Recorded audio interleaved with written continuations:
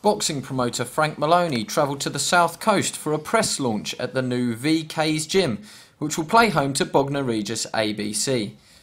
Charlie Martin will run the club, along with the help of his grandfather Peter. About 3 weeks in total, not very long at all really. This would be, these sort of facilities, it's going to be great to get Bognor ABC on the map, isn't it? Yeah, we haven't really had these facilities around this area before, and to get these great facilities here would be great. Boxing has always been a fan. My granddad's been a fan of boxing for years, and he's brought me into the sport, and since then we've just taken this into perspective really and set up this. Well, this is good for pro boxing or amateur boxing. I mean, the facilities here are some of the best I've seen around the country.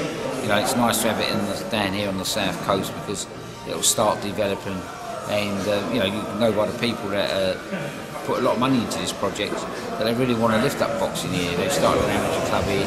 They want to get professionals down here to train. So it's another step forward, and it just shows you all them doubters out there that boxing is growing, and it's a great way for people to mix, to get together and to keep fit. Not only can they do boxing, they can do fitness classes here, and boxing training is one of the best forms of fitness program there is. People in the area and all over the country becoming training camps, amateurs, professionals. It's a long-term venture. So hopefully, I say, long-term amateurs come here for training camp, weekends, weeks. Well, as you can see, it's for professional boxing. I'm the strength conditioner. This Paul here is a pro fighter himself.